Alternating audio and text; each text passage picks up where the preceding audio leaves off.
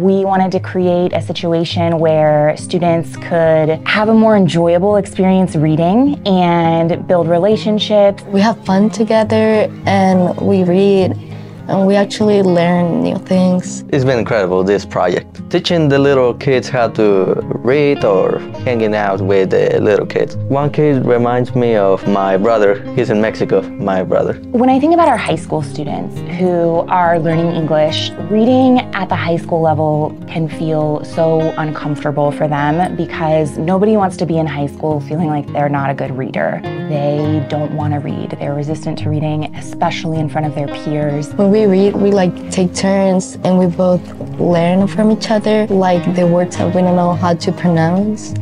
Like there's words that I don't know and she knows, so she teaches to me. They get to have the empowering experience of feeling like a leader in reading and showing someone younger than them who maybe speaks their same language that, hey, it's okay that you don't know all these words and it's okay that you're still learning how to do this. We're gonna do this together. To see some of my students, especially some of my students who usually are a little on the shyer side or are not the loudest, to see that exuberance and excitement and wanting to tell me all about their conversation just really warms my heart to see that connection. Getting together and just starting to get to know more people each year. Our hope with this program is that we are growing leaders with high school students and also growing leaders with elementary school students. Some of my older students here at Granby have asked if they could work with some younger students. They have already really stepped into those leadership roles based on the